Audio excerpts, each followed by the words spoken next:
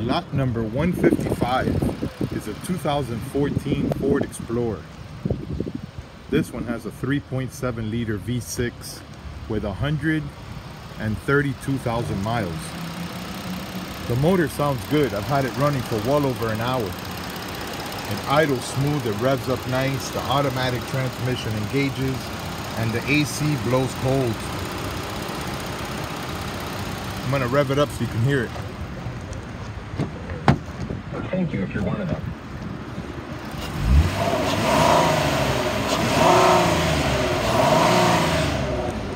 The motor sounds good. Idle smooth and revs up nice. 132,000 miles. AC blows ice cold.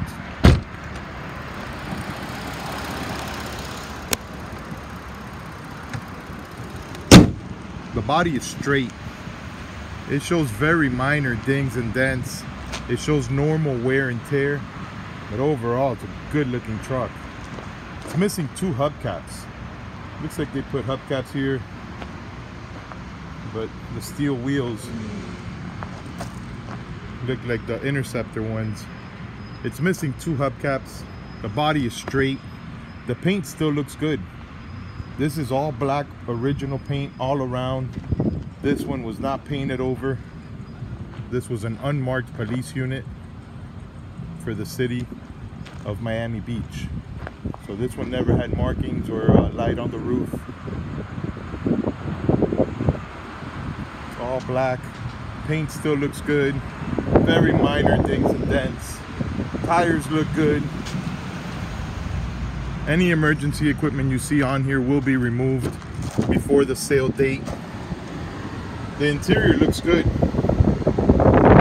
All the door panels are in place and they appear to be in good shape.